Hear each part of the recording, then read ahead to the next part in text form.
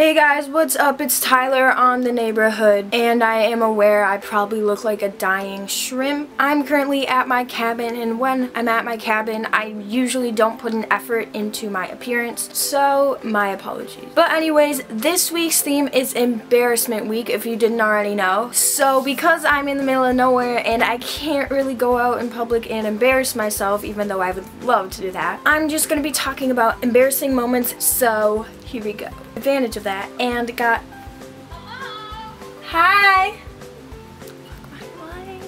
Alright, this story probably wouldn't be embarrassing if it happened to me sometime in high school, but me being a 7th grader, I was horrified. So we're in science class. The whole class is reading a page from this book to learn about life or something like that. And we were doing popcorn reading. I don't know if you guys do that, but it's like one person starts to read and they read like a sentence to a paragraph.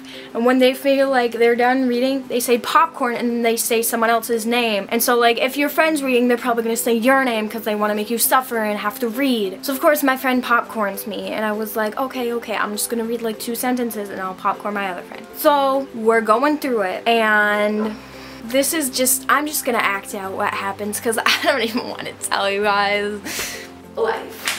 Popcorn Tyler! Okay. An orgasm is when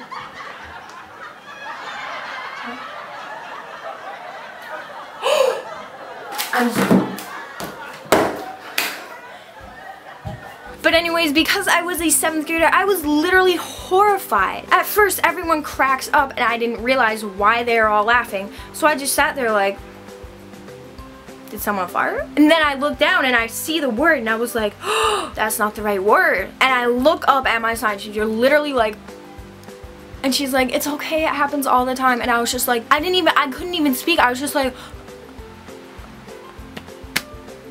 what did I just say? That was basically like, did I literally just do that?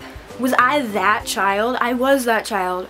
Alright, the next story was actually just like last year, 8th grade. So our science class got a pizza party because we were the coolest of the cats. And we go up for lunch. I'm sitting with my friends and the science teacher like starts passing out post-it notes and he's like, everyone write down 3 YouTube videos you want to watch. And I get really uncomfortable because I'm just hoping everyone around me doesn't remember that I do YouTube at that moment, because if someone does, we're gonna have to watch one of my videos, I know it. And I'm just like sitting there like, okay, I'll just write down these songs. Alright, just relax. And my friend next to me looks at me and she's like, and I'm like, don't.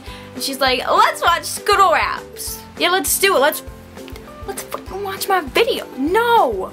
But she says it loud enough for literally the whole classroom to hear. And I don't know, half of those children wanted to watch it too. I don't know why you would want to watch those videos. So they all write Scooter Raps on their post-it notes. And I'm like, this is not happening. No. So I run up, after he collects them all, I run up to the front of the room and I'm like looking through all of them with Scooter Raps and I like cross them all out, I throw the ones away. And I was like, okay, we're done. I'm just like, you can't watch these, nope. And he was like, okay. I thought it was all good, right? But no, of course it wasn't all good because some little child had to hand him a post-it note that said Scooter Raps when I wasn't looking. And he was like, what's this? And I was like, don't do it. And he like knows something's up. He kind of knows that like this is me or this is like something I'm involved with. And he was like, okay. And I was like, please don't. And he was like, okay. So I thought he was gonna like respect that. But no, the bell rings and I'm like, okay, we're good. And so I'm about to leave when I look on the huge projector screen and I see my Treasure music video. Now don't even go try to look for this because it's privated by now. Like that just horrified me. It was played in front of everyone in that classroom, but the bell had to ring, right?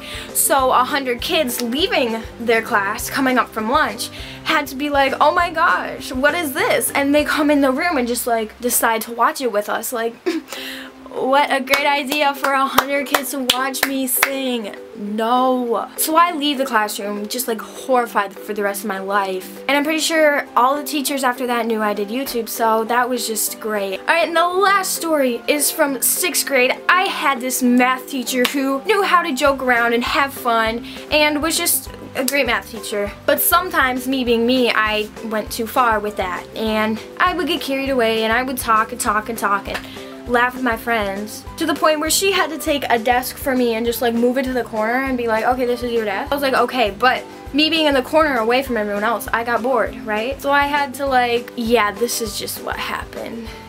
Okay, class, so today I'm gonna be so bored.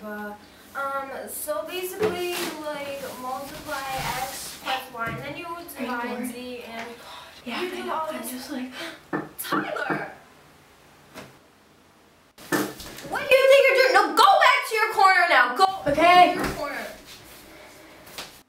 I'm sorry. I'm so disappointed in you. So after that, that was my first time ever being yelled at by a teacher, and I was just scared. I wanted to cry. I was like, and I was so scared, but after that I kind of got used to it. Yeah, that's basically my embarrassing school stories. Alright guys, so I hope you enjoyed this video, and I hope at some point you laughed at my suffering, because why wouldn't you, you know? But I am at my cottage, so I'm gonna go enjoy that, and I will see you guys next Sunday on The Neighborhood. Thanks for watching. Give this a thumbs up and subscribe if you haven't. All my links will be below. To my heart beats.